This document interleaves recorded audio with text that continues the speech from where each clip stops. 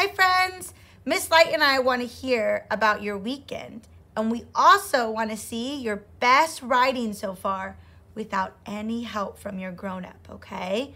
So what we want you to do today is think about something you did over the weekend, and we want you to draw a really great picture, and then you can label your picture, make sure it's 5 stars, and then that can help you write your sentence down below. So if you did something, I went to the park with my friend, or maybe you went to get ice cream with your family. We went to get ice cream with my family.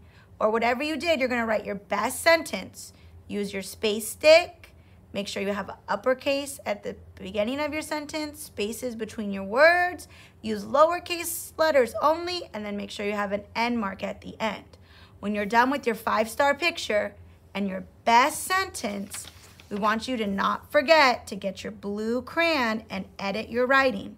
Remember, you're gonna edit to make sure you started your sentence with a capital letter.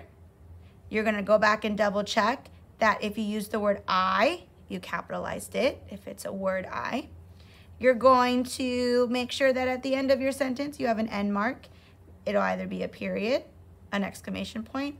I don't think you'll end up using a question mark. It'll probably be a period if you're telling us, or an exclamation point if you were really excited about what you did.